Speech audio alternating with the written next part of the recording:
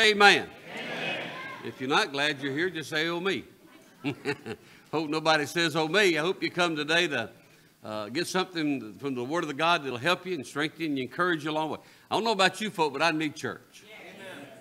Amen. I need the Lord. The Lord doesn't necessarily need us, but we sure do need Him. And I'm glad He said He'd be whatever we needed. He said He'd be that to us. So it's good to see you this morning. Good to be in the Lord's house. And we got some folk that are on vacation and out and gone. Got some that are sick this morning. Brother Ron's brother Don's sick, so let's pray for him. And Donna asked that we pray for her daughter, Brandy. She's going to be having some surgery Wednesday, to keep her in your prayers, and pray for Brother Ronnie Owens. He had an accident and he's messed his foot up, so keep Brother Ronnie Owens in your prayer.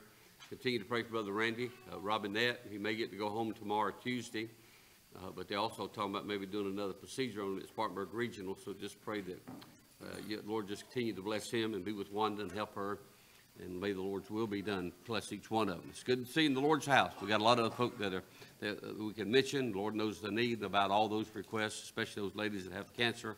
Of course, we always want to remember and pray for our shut-ins. Let's stand, if you would, please, and we'll go to the Lord in word of prayer.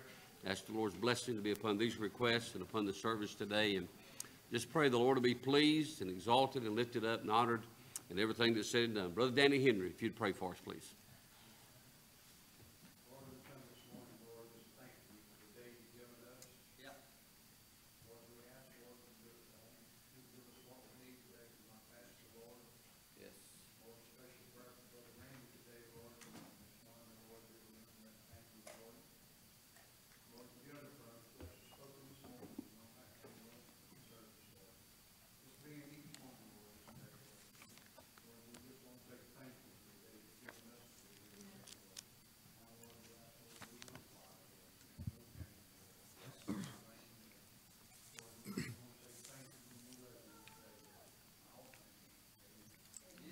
Amen. Remain standing, please. Turn your hymn books, page number 96. Page number 96. We'll sing the first and the last verse. He abides.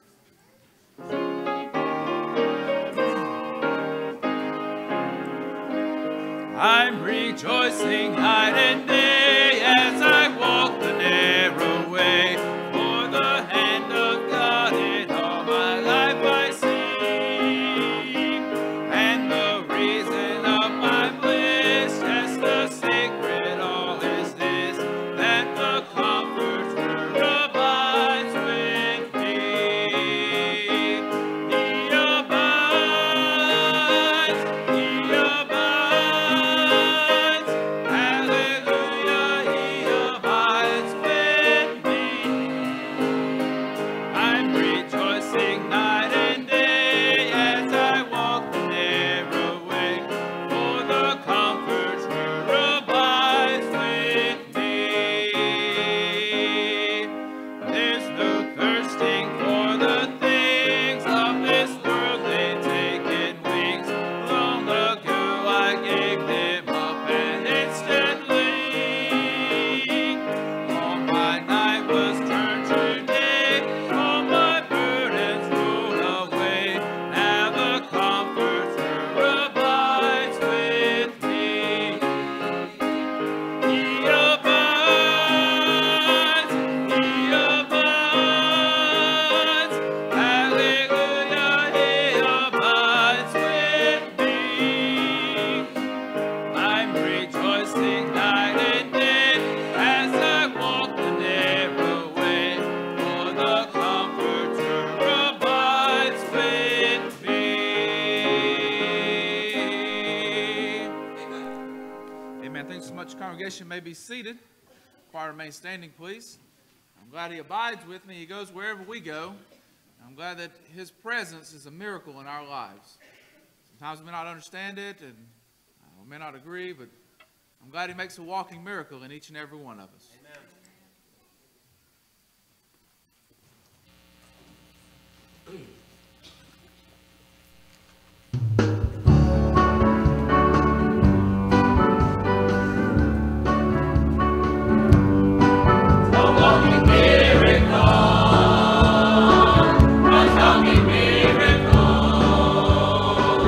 When Jesus preached, when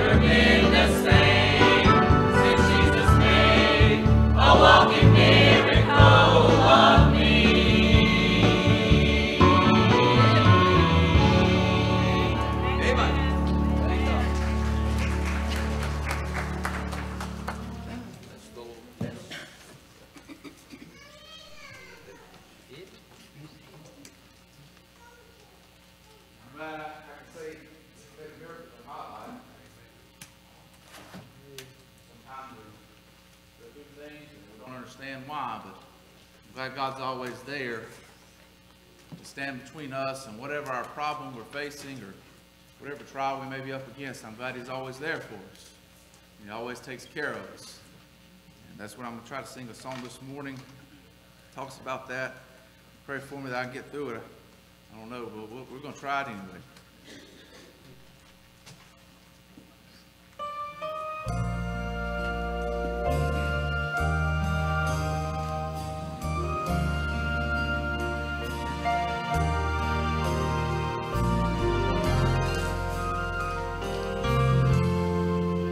Impending storms just ahead. I can see the darkened clouds. There's no way around it. There is no way out. There was danger all around me. Surely I would drown, till the force of His presence made the waves to lay down. He walked out on the waters, facing the wind. How it roared and it thundered, till He raised His hand. Then the waves that were raging were suddenly calm when He stepped between me and the storm. Master said not a word as He stepped out on the sea, but my heart was hearing clearly what He spoke to me. Be not afraid, it is I, and I won't leave you all alone. With my eyes fixed on the Savior, I can no longer see the storm. He walked out on the waters, facing the wind. How it roared and it thundered, till He raised His hand. Then the waves that were raging were suddenly calm when He stepped between me and the storm. And when the waves of life, they're so high you can mount them, then he'll step between you and the storm.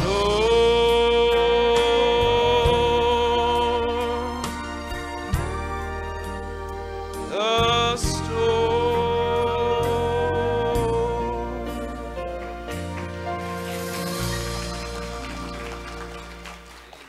And like I said, I'm glad we have a Savior that'll step in between us and the storm we might be facing.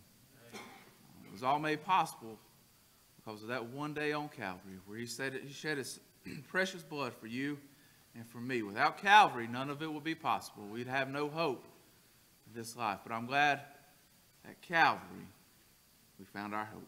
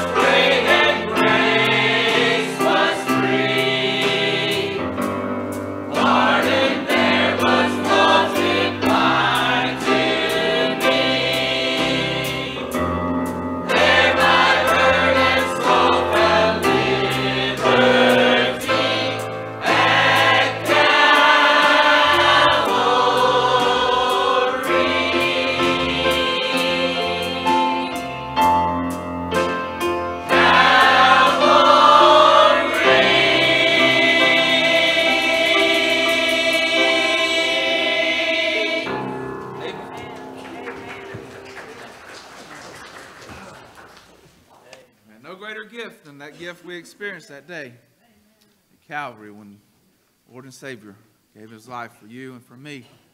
You know, there may be some of us that haven't ever experienced that. You've never had the blood of Jesus applied to your life. That's the only way you're going to get there today. It's through his blood. And if you'll stand, please, turn your hymn books, page 124. We're going to sing the song, Are You Washed in the Blood? We'll sing the first, second, and the last verse. Choir can be excused on the first verse.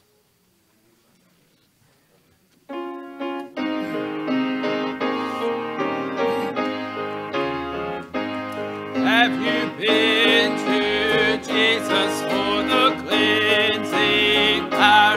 Are you washed in the blood of the Lamb? Are you fully trusting in His grace desire? In the blood of the Lamb, are you washed in the blood, in the soul cleansing blood of the Lamb? Are your garments spotless? Are they white as snow? Are you washed in the blood of the Lamb? Are you walking daily in the Savior's sight? Are you washed in the blood of the Lamb? Do you rest each moment in the crucified? Are you washed in the blood of the Lamb? Are you washed in the blood, in the soul cleansing blood of the Lamb? Are your garments spotless? Are they white as snow? Are you washed in the blood of the Lamb? Lay aside the garments that are stained with sin, and be washed in the blood of the Lamb. There's a fountain flowing for the soul unclean. Oh, be washed in the blood of the Lamb. Are you washed in the blood, in the soul cleansing blood of the Lamb? Are your garments spotless? Are they white as snow? Are you washed in the blood of the Lamb? Amen. Thank you so much. You may be seated. This time we're going to have Brother Brian's going to come and sing for us. Pray for him while he's coming. And we will have choir practice today. Choir practice today at 5 o'clock. Please try to be here. Please be here today at 5 o'clock.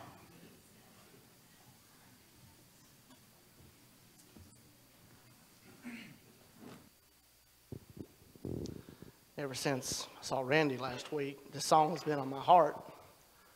And I can't begin to imagine what goes through his mind every day. Because I'm pretty healthy comparatively. But I do know that with his testimony being what it is, he's got his hope in the Lord.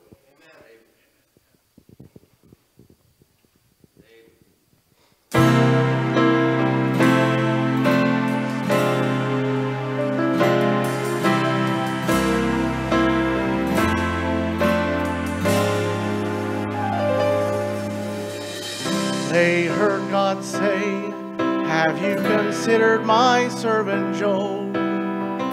He's one who's faithful in all that he knows.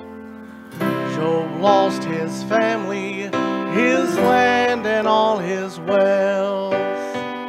When he wouldn't curse God, Job lost his health. Job's cries could be heard from the ashes where he lay, but through his pain and sorrow, Job still had to say, my hope is in the Lord. I will trust in Him and Him alone. Though death knocks at my door, my hope is in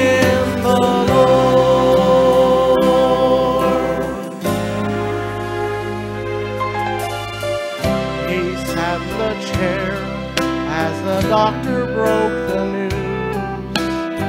It might be a week, could be a month, or maybe two. But your cancer has spread, and death will find its way. There's nothing we can do, there's nothing I can say.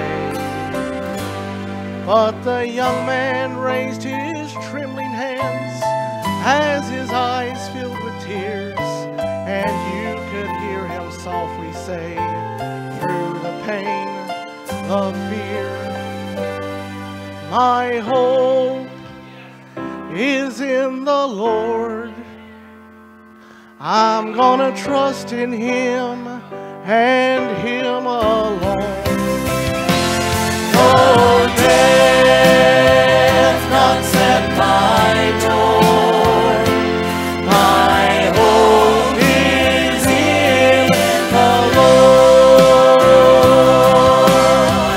Though fear surrounds me and it seems there is no hope, there's one thing I'm sure of.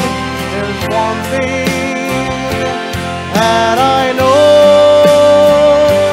I know my hope is in the Lord. I will trust in Him and Him alone. Even though death knocks at my door, my hope is in, my hope is in, my hope is in the Lord.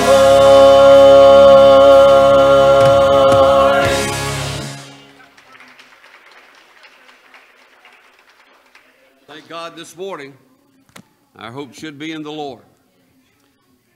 Can't hope in our government, that's for sure. So you can't hope in your jobs. Sad to say, you can't even hope in your family or your friends anymore. But I'm telling you this morning, we can always have our hope in the Lord Jesus. And I'm not hoping that I'm saved.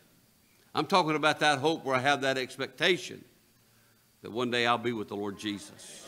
Amen? I've talked to a lot of people and I've witnessed some people, and I say, are you a Christian? Do you know the Lord is your Savior? And they'll say, well, I hope so. I'm not talking about that kind of hope so. I'm glad I've got a no-so salvation. Amen. Took care of that at Calvary one day. Choir sang about that a moment ago.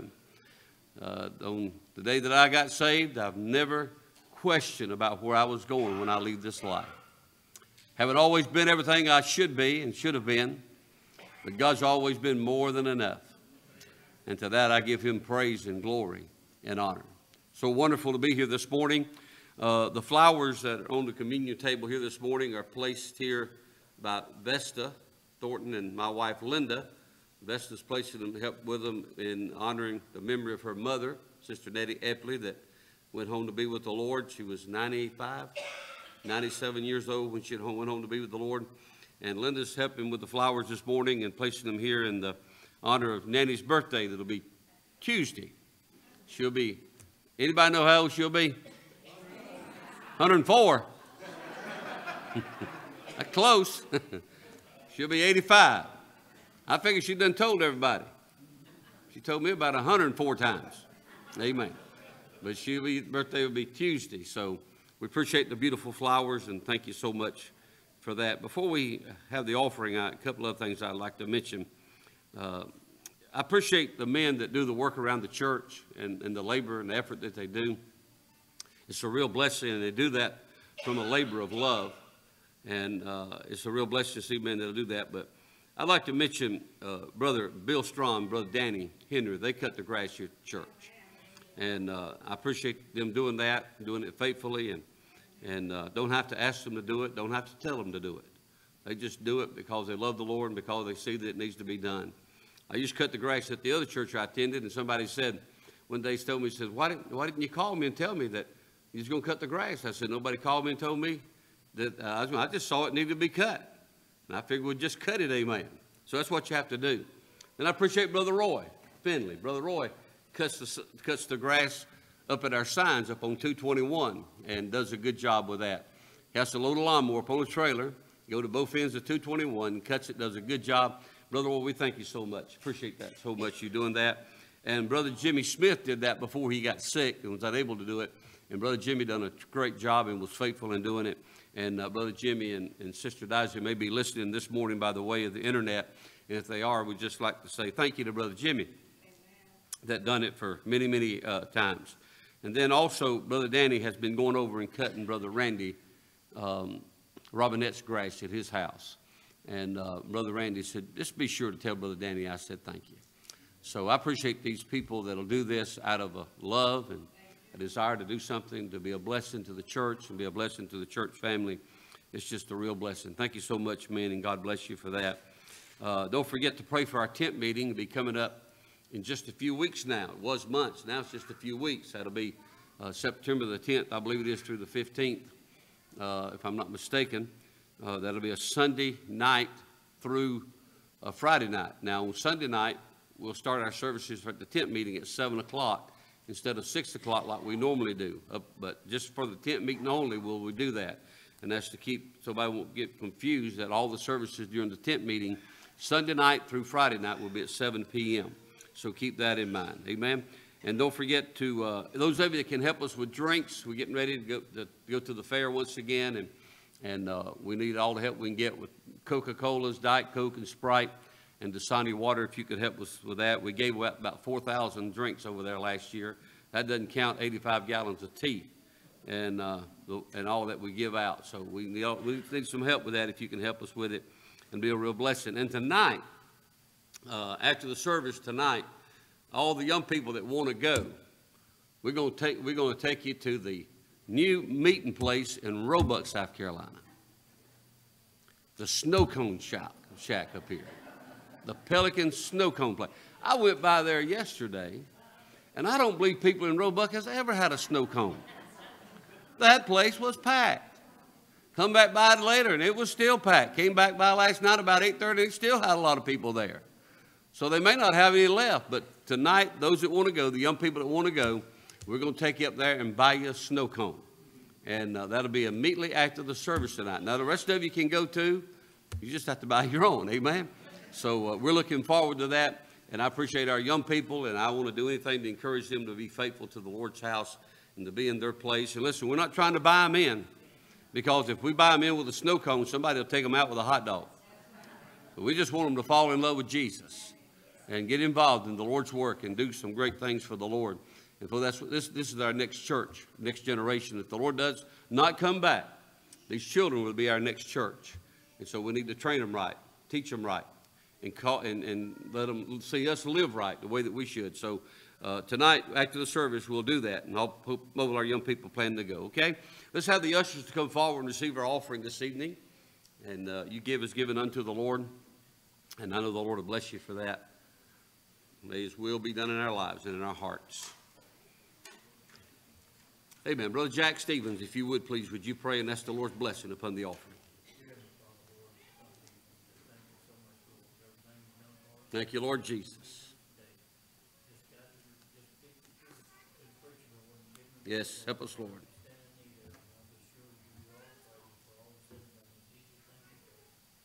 Amen. Thank you, Brother Jack.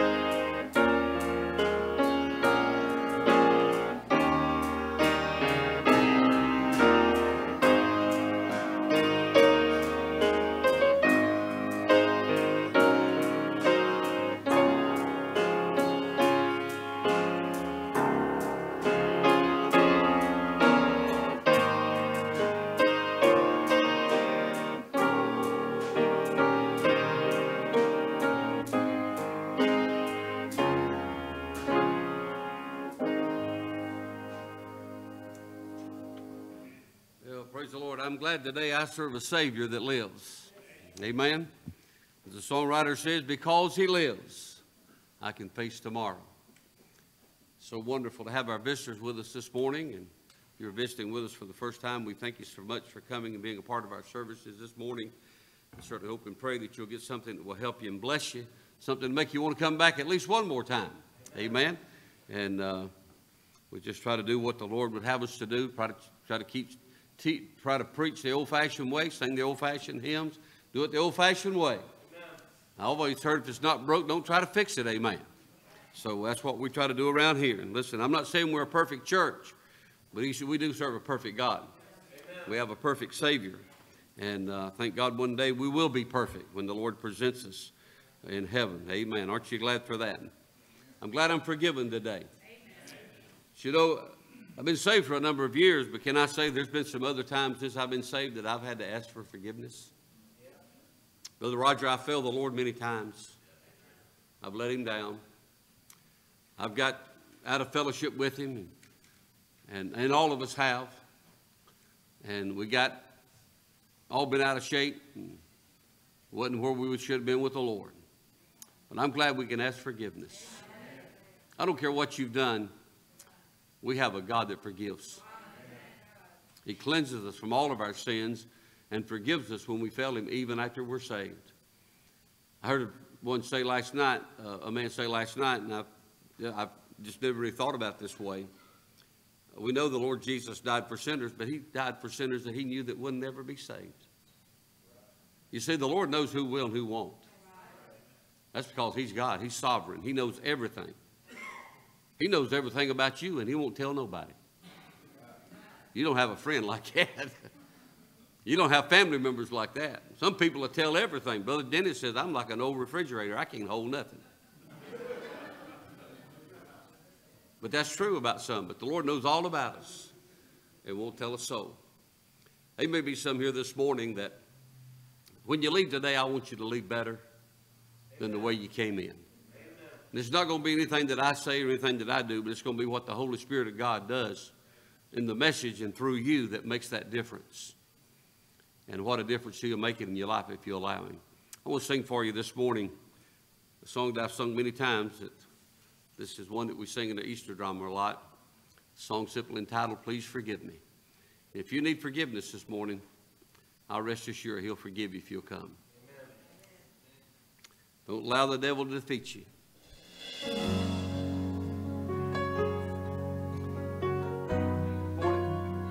wave your hand to me. Yeah. You need to come to the altar. The altar's open every time and all the time. Well, my sleep is gone. My heart is full of sorrow. I can't believe how much I've let you down. I dread the pain that waits for me tomorrow, when the sun reveals my broken dreams scattered on the ground. Please forgive me. I need your grace to make it through, and all I have is you. I'm at your mercy. And Lord, I'll serve you until my dying day. Help others find a way. I'm at your mercy. Please forgive me.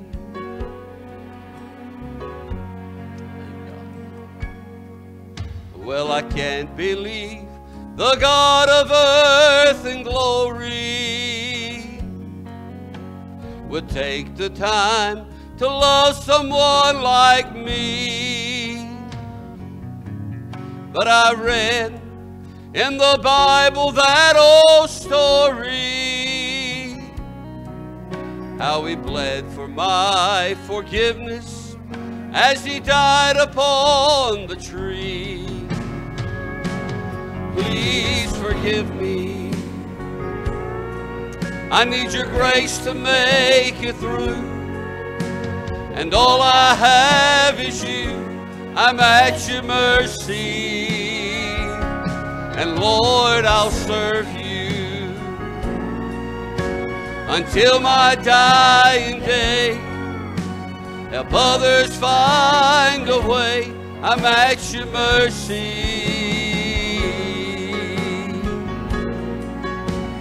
Thank God for His forgiving mercy, His long suffering, and His goodness toward each and every one of us. Please forgive me. I need your grace to make it through. And all I have is you. I'm at your mercy. And Lord, please forgive me until my dying days. Help others find a way. I'm at your mercy. Please forgive me.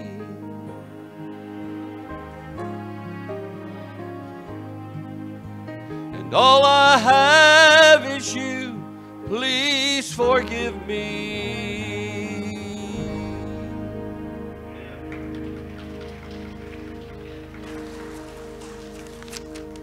Yeah, thank God for a forgiving God. None of us this morning we don't have anything to be ashamed of. We just need to ask the Lord to forgive us and cleanse us. If you have your Bibles, turn, if you would, please, over to the book of Luke, chapter number 23. And while you're turning, let me just mention this morning at the conclusion of the service, we have some school supplies for all the kids that are here this morning. We have them up from the K4 all the way up to college. Some school supplies that'll help you get started. I know you're excited about going back to school, aren't you, kids?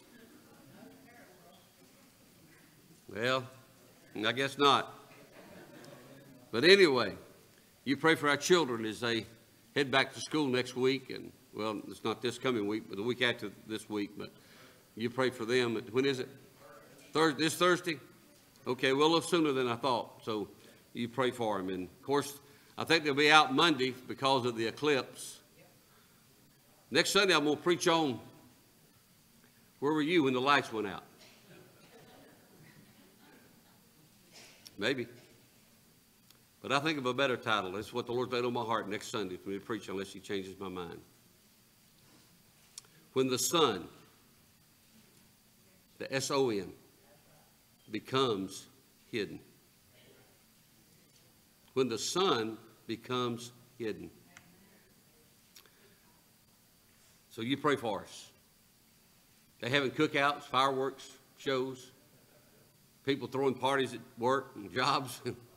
Because the eclipse. They say this is a once-in-a-lifetime event. It can't be, because they said, I don't remember it, but they said that we had one in 1976. And it may not have been in this part of the country. It might have just been in the USA. I don't know. It might not have been in this part of the country. But I was around 1976, and I don't remember an eclipse. And they said the next one would be in the year 2027. Now, I know some of us won't see that one, only but by the grace of God. But I'll just be honest with you, folks. I believe Jesus will be back long before then. In fact, He might come back before this one. And this coming on Monday of that week. So you be much in prayer Monday of next week, a week from this Monday. Be much in prayer, and may the Lord's will be done. In the book of Luke, chapter 23, I'm going to read verses 32 down through verse number 38. And this morning, I'm going to preach on this thought. A place called Calvary. A place called Calvary. Read with me if you would, please. Verse number 32, the Bible says, "And there were also 2 other malefactors led with him to be put to death. And when they came to the place which is called Calvary, there they crucified him and the malefactors, one on the right hand and the other on the left. Then said Jesus, Father, forgive them, for they know not what they do. And they parted his raiment and cast lots. And the people stood beholding the rulers, and the rulers also with him derided him, saying, He saved others, let him save himself. If he be Christ, the chosen of God. And the soldiers also mocked him, coming to him and offering him vinegar. and saying, If thou be the king of the Jews, save thyself. And the superscription also was written over him in letters of Greek, and the Latin and Hebrew, This is the King of the Jews. And then verse number 29, let's read it if you would please. The Bible says, And one of the malefactors which were hanged railed on him, saying, If thou be Christ, save thyself and us. Now as we read this account here in the book of Luke, each one of the Gospels, the 4 Gospels beginning the New Testament of the King James Bible, each Gospel records the account of the crucifixion. In the book of Matthew, we see the Lord Jesus Christ as the King of the Jews, the baby born in a manger that would be king. Then in the book of Luke here, in the book of Mark, we see him as servant. Here in the book of Luke, we see him as the Son of Man. And in the book of John, we see the Lord Jesus Christ as being the Son of God. So in all 4 Gospels in the New Testament as it began, each one covers the account of the crucifixion. And I thank God for the crucifixion. I know that we celebrate Easter, but if it had not been a crucifixion, we would not have an Easter and we would not have a resurrected Savior. A while ago, they were playing that, a moment ago, that song, Because He Lives. They didn't know what I was going to preach on this morning. Brother Jamie didn't know what I was going to preach on this morning when he sang that song at Calvary. And I think about all the songs that we have in our hymn books and all the songs that we sing concerning Calvary and how important that Calvary is to us. And listen, I like songs about Calvary. I like the old rugged cross, and I like the song Calvary Covers It All, and the old rugged cross made a difference. All those songs are so wonderful and so great that deals with the cross and what happened and what took place on the cross. But what took place on the cross was a love that was shown to mankind that did not deserve to be loved. The Bible says in Romans 5:8, But God commended His love toward us, in that while we were yet sinners, Christ died for us. You see, we didn't have to straighten up. We didn't have to do better. We didn't have to try to quit doing this and quit. We didn't have to quit. Hey, if you was drinking, you didn't have to quit drinking to get saved. But you get drinking after you get saved. Amen. You don't have to quit doing drugs before you got saved. You quit doing drugs after you got saved. There's so many times we think people come in the church doors and come in and sit down in our church service. We think they're supposed to come in pearly white and clean before they ever get saved. That's not the way it happens, folks. Hey, we need to catch them and let God clean them up. But hey, it's all right now. Y'all loosen up a little bit this morning. I'm going to preach till y'all get happy. Amen. Man, some of you smiling now from ear to ear. But listen, this is what it's all about, is us realizing what Calvary has done for each and every one of us. Had it not been for Calvary, we would not be assembling ourselves today in this building, worshiping the Savior of the world. But thank God for Calvary, and thank God for what it means, and thank God that it's recorded in the Scriptures, each one of these Gospels, in order that we might know the full extent of just actually what took place on Calvary. I don't think we really know. I don't think we really grasped hold of just what the Lord Jesus Christ went through for you and for me in order that we could be saved and have a place called heaven. Thank God for Calvary and what Calvary means to us. I mentioned to you a moment ago here in Luke chapter 23, verse number 33, that we was going to look at this little title this morning where it says, And when they were come to a place which is called Calvary. Thank God for Calvary. Oh my, what a blessing it is as we look and we see what took place. I want to mention a few things concerning Calvary and what the place of Calvary really was. As we look at the first point this morning, I would ask you to take notice that the Calvary was a place of shame. It was a place of shame. Oh my, as we think about what he did. And the Bible says, we realize what he went through on the cross of Calvary. The Bible says that they mocked him. Mocking is something that we do to, and it doesn't say the word mockery there, but it does. Here, let me get that verse number 35, where the Bible says, and they derided him. Now, that word we don't use anymore. I don't never heard anybody use that word anymore, but that word derided there just simply means it is a contemptuous or a mocking smile or remarks or a tone. It's just being a smart aleck. Now, we've heard of that before. I've heard a few smart alecks, but I've heard people today that have really been rude and how that people have mocked people. I've seen people mock people on the way they walk. I've seen people mock people how the way they talk. I've seen people mock people by the way that they, sorry about that, forgot about that, Dalton. I've just seen them mock them in their life. And to me, that's real degrading. It's really sad, and it's a shame that we see people that will do that. But I'm talking about sometimes that adults themselves, and not just children, and kids, they do it sometimes, but they do it, sometimes they don't really understand what they're doing. But sometimes I've seen some people that mock people. You better be careful what you mock. You better be careful what you make fun of. You know, when somebody mocks us, first thing we want to do, we want to punch them in the nose, don't we? We want to give them a black eye. But you see, the Lord Jesus, as he was mocked, Brother Brian, on the cross of Calvary, he's never said one thing. He never opened his mouth one time. You know, he was allowing his death on the cross to speak the message of love. Now, you can't speak love out of one side and hate out of the other side. Just doesn't work that way.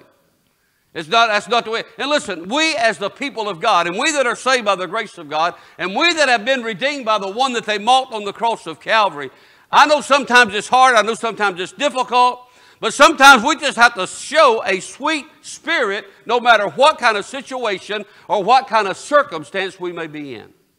Somebody might mock you, somebody might talk about you, somebody might do something against you, and the first thing that this old flesh wants to do, Brother Roy, it wants to retaliate. Hey, we want to lash out. We want to, hey, listen, how many times have we said something that we wish we had never said? How many times have we did some things that we wish that we had never done?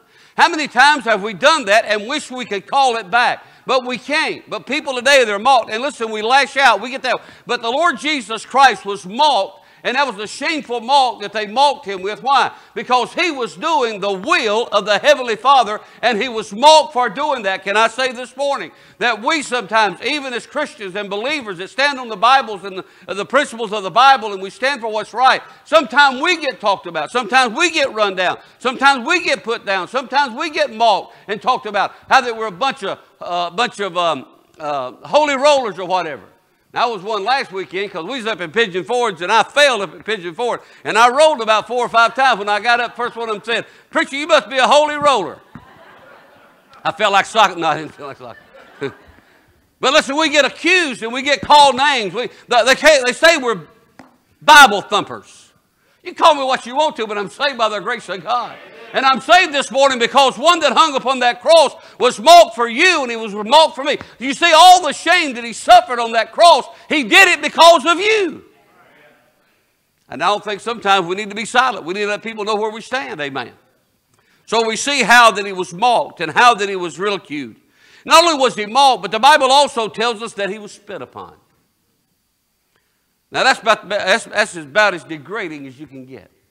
I don't know very many people here in this building this morning, no matter your age or whatever, your health or whatever. I don't know very many people here that's going to stand and let somebody just spit in their face. Now that'll get your blood boiling.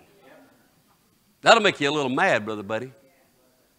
But you see our darling Savior, talking of the Lord Jesus Christ, he was spit upon. And that's a shame. And as they spat upon him, he opened not his mouth. He didn't even rebuke him for it.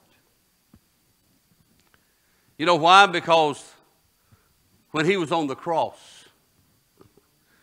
we were on his mind. The songwriter says he did it all for me. Thank God for Calvary. Thank God, even though he went through the shame of them mocking him and talking about him and spitting upon him. The Bible tells us in the book of Isaiah chapter 50 and verse number 6, it says, "I gave my back to the smiters and my cheek to them that plucked out the hair. I hid not my face from shame and spitting." Now, if somebody's going to spit on me, I'm going to at least try to dodge it. But the Bible says that he turned not his face In other words, he endured all the hell on the cross so that you and I would not have to. He endured all the shame on the cross so that we would not have to. And then I think one of the most other degrading things you can do to a person is to slap them. And the Bible says that, here in that verse that I just read to you, the Bible says, and my cheeks to them that plucked off my hair. And they also struck him in the face with their hands. How degrading. What a shame that he went through those things for you and for me. So you see, the cross was a place of shame. As we take a look concerning the cross, and there's many verses that I could read to you there, but we don't have time to turn and get all those this morning. But do we think about it and we see that? But not only that, but the Bible says concerning the shame of the cross, not only did they spit upon him, not only did they slap him in the face, not only did they mock him, but number three, they took his garment, they parted his garments. The Bible tells us in the book of Luke chapter 23, verse number 34, then said Jesus, Father, forgive them, for they know not what they do. And they parted his raiment and cast lots. Now I know when you see a picture of the cross or the crucifixion, and they have the picture of Christ hanging on the cross, I know that there is some clothing draped about his body. But there was no clothing on his body. I don't wear necklaces anyway, but some do. And I've seen some people wear a necklace with a cross, and they have Jesus hanging on the cross. That's Catholic. That's Roman Catholicism. Our Savior is no longer on the cross. He died on the cross. He came down off the cross. They buried him and put him in the tomb. But he did not even stay in the tomb. He's resurrected. We serve a living Savior today. He is risen from the grave. But before he was taken off that cross, and while he died on that cross, he was put to an open shame with no clothing on him whatsoever. I'm talking about the Holy Son of God. I'm talking about God incarnated in the flesh. Jesus was hung on that cross without any clothing upon him, out there in an open shame before everybody. And he did it for you. He did it for me. He did it for the people in Israel. He did it for the people in Iran.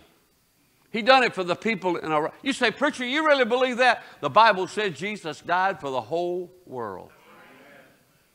Hey, he can save anybody, anytime, anywhere if they'll ask him. But he was put to an open shame. We see not only that, but we see that Calvary is a place not only of suffering, or not only shame, but it's a place of suffering. We don't have time this morning to go through everything, but let's turn over to the book of Isaiah. And I think in the book of Isaiah chapter 53, you know where I'm going. This is a portion of Scripture that tells us exactly what the Lord Jesus Christ went through.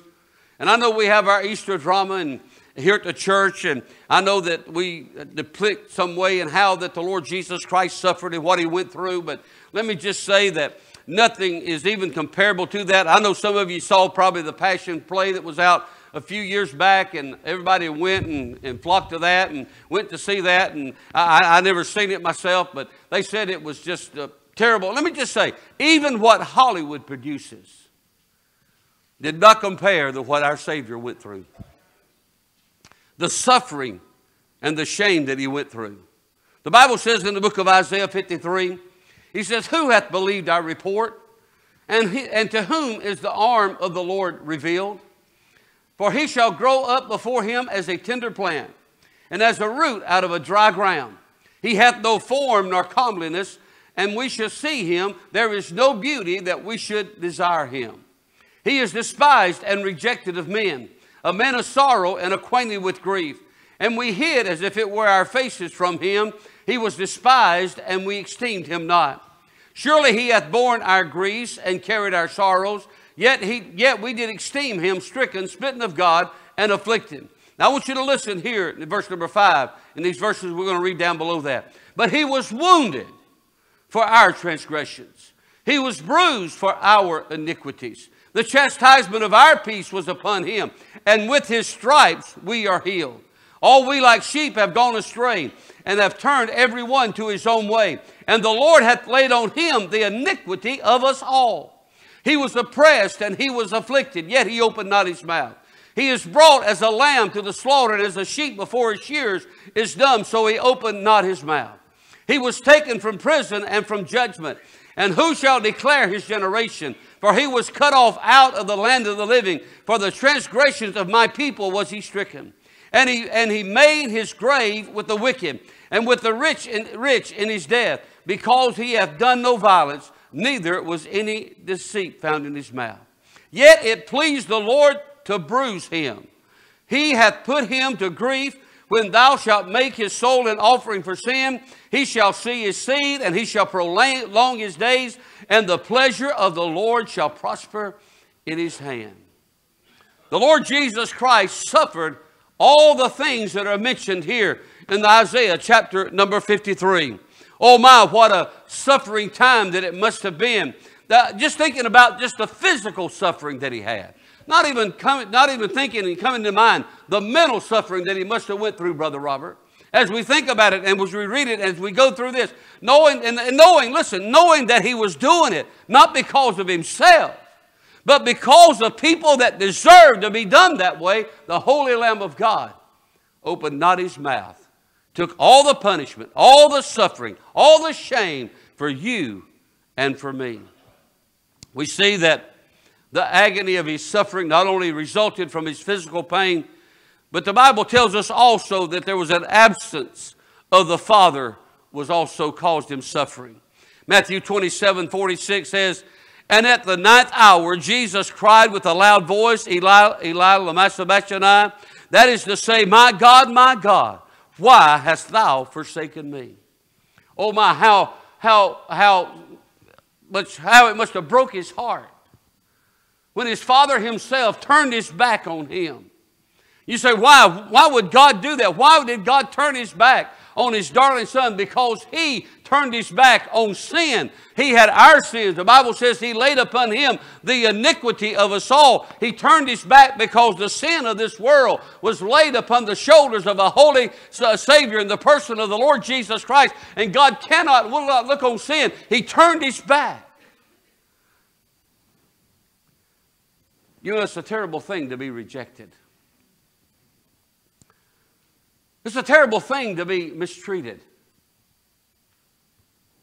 Sometimes we face things in life where we are rejected. We face things in our life when people mistreat us. We face times in our life when people do us wrong and talk about us, as we said a moment ago, and sometimes run us down. But let me just say, we don't know the agony of suffering that he suffered because that his father turned his back on his son. You know, you and I that are parents and grandparents, one of the hardest things that we could ever do would be turn our back on our children and our grandchildren. I was talking to someone this morning,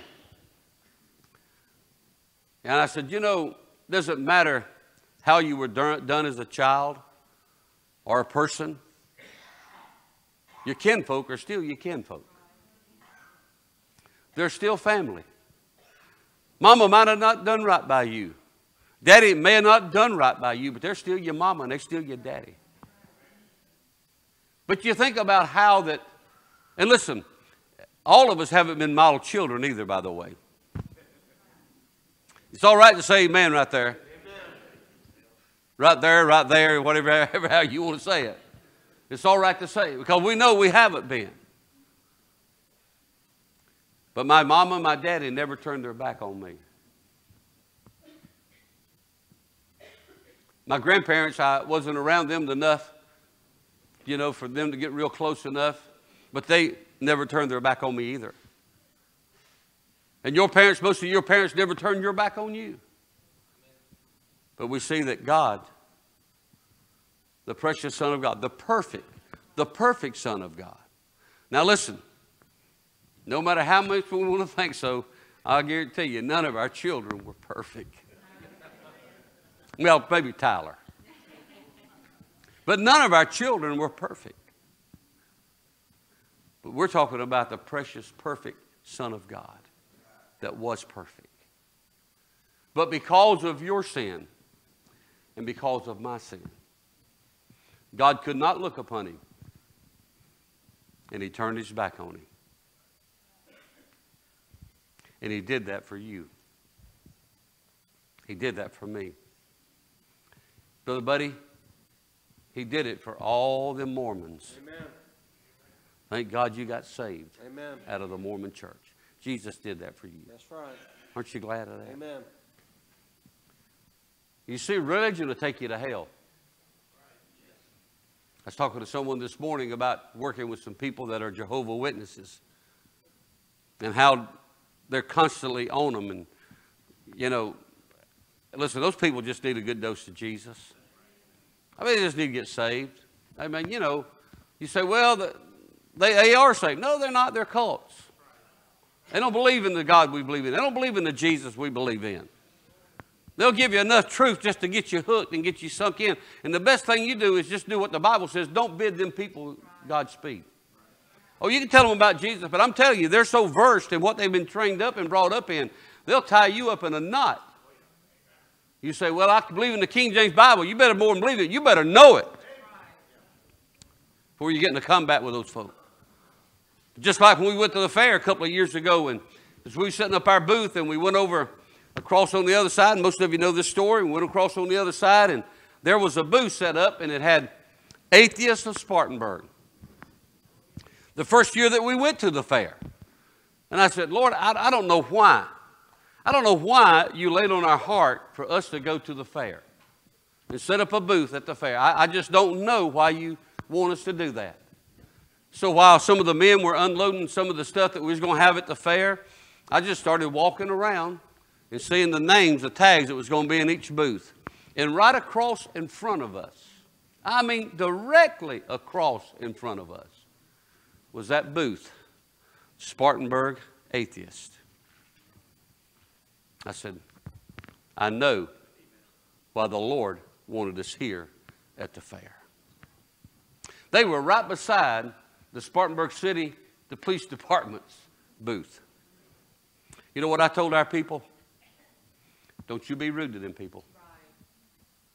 Don't go over and say, well, you're going to die and go to hell, you know. And listen, hey, they are, but there's a better tactful way of doing it.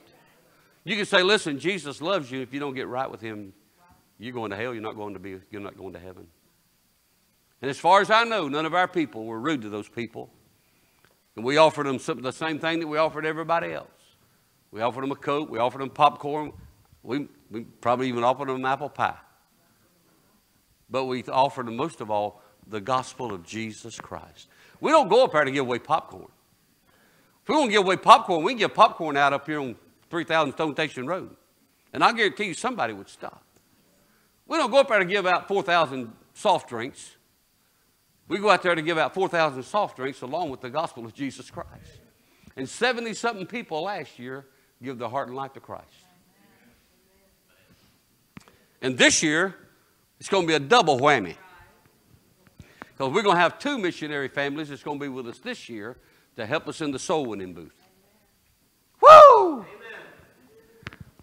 The devil don't like. You see, Christ suffered in order that we would have the burden to win other people to Jesus and be a witness to them. I got to hurry. We see the suffering of the father turning his back on his son. And then there's the suffering of others that were absent.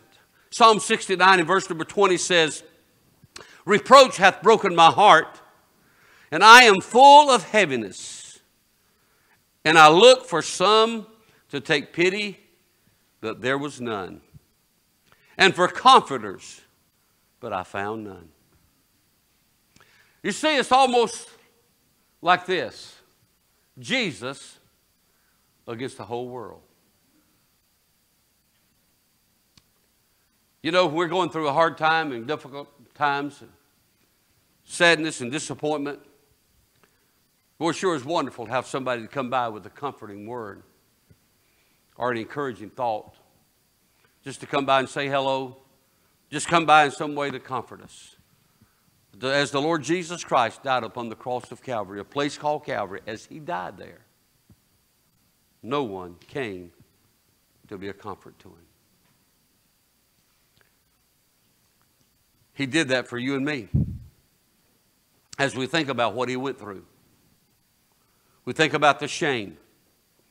We think about the suffering. And then it also was a place of sorrows. Peter was sorrowful because of his denial. Luke 22:16 says, "Oh, Peter went out and wept bitterly." Oh, Peter said, "Lord, you can count on me. This other crowd may leave you. They may forsake you. They may run off and leave you. But I'm telling you, Lord, you can count on me." And the Lord said, "Peter, before the cock crows, you'll deny me thrice. You'll deny me 3 times. You know what happened? Just what Jesus told him would happen. You say, "Well, Peter always was putting his foot in his mouth." Well, sounds like some of us, doesn't it? How many times have we said, "Lord, here I am. Use me. Here I am, Lord. It's not much, but take what I got and use it for your glory." And before we know it, we done took back everything we said we was going to do for God. He was sorrowful because those that had forsaken him and left him and run off. The Bible tells us that the great company and the women that were there, they were sorrowful. In Luke 23:27 it says, "And they followed him, a great company of people and of women, who also bewailed and lamented him." Oh yeah, there were some broken hearts. There was some sadness there. And of course, Jesus' mother was there, and we know that she was sorrowful. And there was sorrowfulness around the cross. And the reason I mention that this morning is today as we come in the presence of a holy God, and we hear good songs about the cross, we hear messages about the cross, and we hear what Christ has done for each and every one of us, we still don't feel sorry for our sins. You know, in order to get saved, you got to first of all get lost. In the society that we live in now, people think, "Hey, I'm good enough. I'm a good old Joe. I don't need to, hey, I'm all right." And people today don't realize that they're lost and that they're on their way to hell without hope. If we just have our hearts broke about where we at and where we stand before holy God. You see, you're not going to stand before the preacher. You're not going to stand before the Sunday school teacher. You're not going to stand before your family or your friends. You're going to stand before a holy God. Oh my, how our hearts need to be broken. How that we need to be sorrowful when we hear of what the darling Son of God went through in order that we could be saved. This morning, I don't know who may be here that's saved and not saved. I don't know. I know as I look around over the congregation, I know some of you. I've known some of you for a long time. I've heard your testimonies, what the Lord's done for you. I believe that you're saved and on your way to heaven. But I don't know everybody that way. The only person that knows for sure is you and the Lord. And if there's just one inkling of a doubt in your mind, if you should die right now, if you're going to heaven or hell, today would be the day to make sure of that. There's nothing in this world that's worth dying going to hell over. Some people say, "Well, preacher, I've been coming to church for a long time, and I'm afraid what people might think if I come down the altar." It doesn't matter what people think. The main thing today is knowing that we're ready and prepared to go to heaven when He takes us out through the valley of the shadow of death, or if we go out through the rapture, that we're ready to go to heaven. That's all that matters. You say, "Well, preacher, I've been a church member for a long time." Church membership won't do it. "Well, preacher, I've been singing in the choir for a..." Don't matter. Singing in the choir won't do it. I'm telling you, one visit to Calvary will make more difference in your life than singing 20 years in the church choir. You can be baptized and dunked 100 times, and it won't do nothing for your salvation. Now, that's what you're supposed to do once you get saved, but a lot of people are trusting their baptism. Some people are trusting their church membership. Some people are coming, and listen, I'm not against people coming when they join our church and they say they want to join by letter. But some people think that letter is a documentation that you're going to heaven. Not so. It's not a big legal form that we're going to mail out and request from another church. I'll just be honest with you. A lot of churches won't even return a letter of recommendation. That's all it is a letter of recommendation. In other words, Brother Buddy, if I guarantee you, if we sent one to the Mormon church, what do you think they would have done to that? That tore that thing up in 1,000 pieces, wouldn't it? But it's a letter of recommendation. Now, somebody, they would never do this, but if Brother Dennis and Sister Linda was to go join another church, well, after I got through whooping them, but if they go join a church, they would send a letter and say, we need a letter of recommendation. And we'd write back and tell them just how bad they were.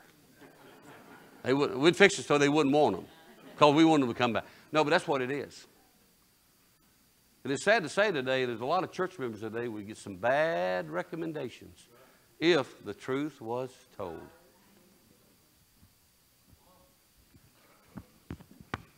How did we get off on that? Calvary covers it all. Amen. Amen. There's suffering, there's shame, and there's sorrow. And there's some other things I don't have time to mention. But this morning, our relationship with the Lord is the most important thing in this life. Let's stand with our head bowed and our eyes closed. Sister Linda, if you'll come to the piano, please. She'll play our invitation hymn. And if you're here this morning and you need to come, you say, preacher, I'm just not sure this morning. If I'd die right now, I'd go to heaven. Let me just say this morning, you need to come and make sure and settle that. If there's one here this morning, you say, preacher, I know that I'm not saved. If I die right now, I know that I would not go to heaven. You need to come this morning, give your heart and life to Christ. What Jesus did, He did for you. And don't let the death of the Savior be in vain. If you have a burden, if you have a need, if you have a problem, if you have troubles this morning, don't go out of this building with them. Bring them at the altar. And when you come to the altar, bring them and leave them. Let God take care of them. He's able this morning. Just leave them at the foot of Jesus. Amen. One's come. Anybody else need to come? Step out and do what the Lord tells you.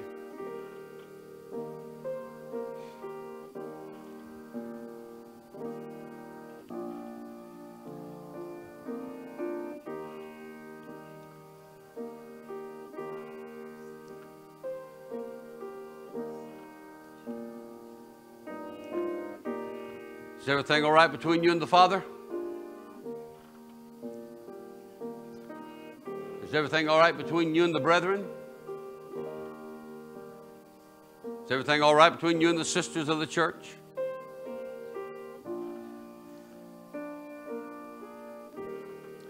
If you need help for any reason this morning, you can come. Make your way down this altar while this is praying. Pray for the one at the altar.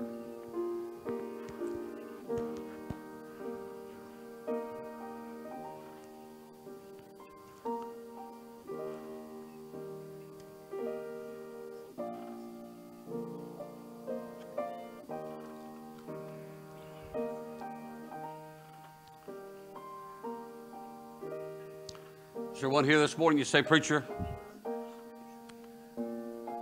I am carrying a load, I am carrying a burden this morning. God knows all about it. I've talked with Him about it. I've prayed about it. Preacher, I do have a burden. This morning you just like to raise your hand and say, preacher, just remember me in prayer. God knows all about it. God bless you. God bless you, you. God bless you. Hands up across the building. Thank you so much. God bless you. Oh my, we all have burdens. We all have needs. I'm glad the Lord can help us with them.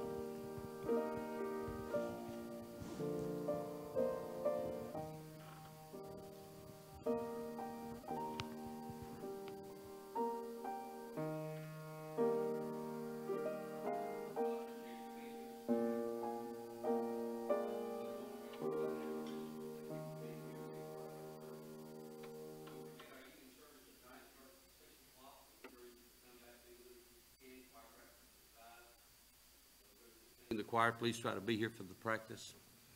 At the dismissal of the service this morning, we're going to give out these school supplies. So Cindy, if you'll come down and take your post, or stand at it, you don't have to take it, but.